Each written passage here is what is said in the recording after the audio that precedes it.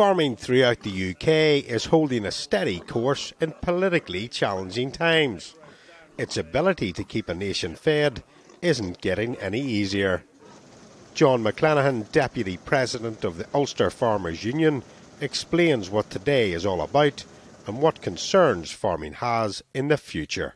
We're very happy to be involved with Back British Farming Day. The Ulster Farmers Union, and along with the NFU, NFU Scotland and NFU Cymru, are using this day to highlight the value of British farming to the British economy and to the British public. This is not about Little Britain. This is not about Britain only eating British. We recognise that there is a need to import some food into the British Isles. There's some food we just can't produce, but it does concern us whenever we see government looking at doing trade deals to import food which we can produce here, which we can produce better here, we can produce to a higher welfare standard, to a higher sustainability standard, to a higher environmental standard with a lower carbon footprint, and ultimately when the playing field is levelled out to a much better value as well. The emphasis here is not just on farms, but many more businesses in the food chain.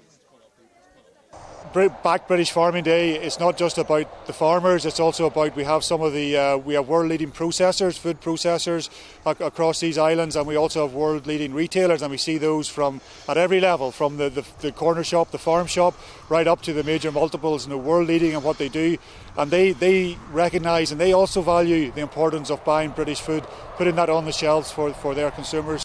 Food inflation is high on the cost of living crisis, and the need for food security is now greater than ever.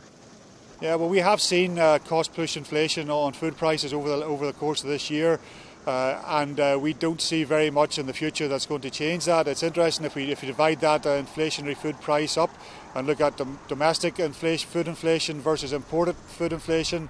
We see that imported food inflation is rising at a far higher rate than domestic food inflation, once again highlighting the fact of the need for us to be as self-sufficient as possible in food production.